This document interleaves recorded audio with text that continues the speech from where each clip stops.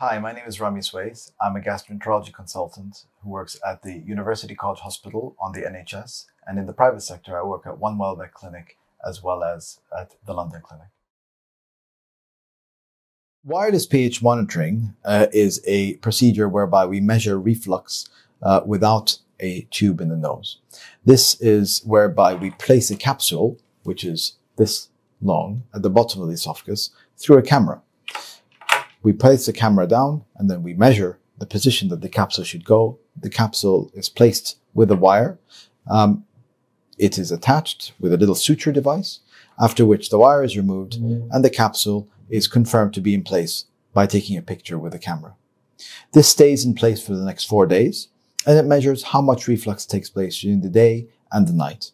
You also have a recorder that measures what is happening wirelessly, such that you can identify each symptom, which is pre-assigned according to whatever you're describing.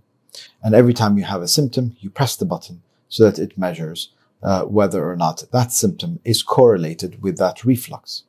There's also buttons that measure whether or not you're eating or drinking, and you have to press it in advance of starting to eat and drink, and press it again when you stop eating and drinking.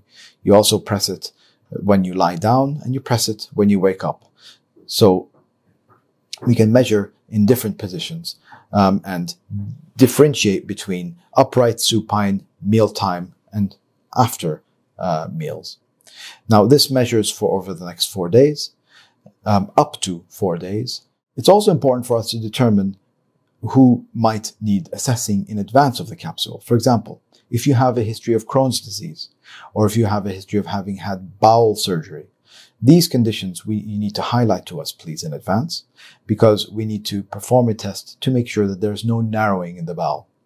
It's very unlikely, and it's mostly a theoretical risk, but if there is a narrowing in the bowel somewhere, when the capsule drops, it can get stuck there.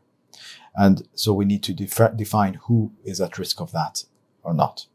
Also, it's important for us to determine if you have an allergy to metal, because the sensor inside does have some metal in it, and we need to make sure that you're not allergic to any metals such as nickel. Once the test is over, the capsule drops on its own. You return the recorder to us, and then we'll provide the report, which summarizes the whole 4 days of the recording and provides information with regards to how much acid reflux has taken place and how many of these reflux events are associated with the symptoms that you are complaining of.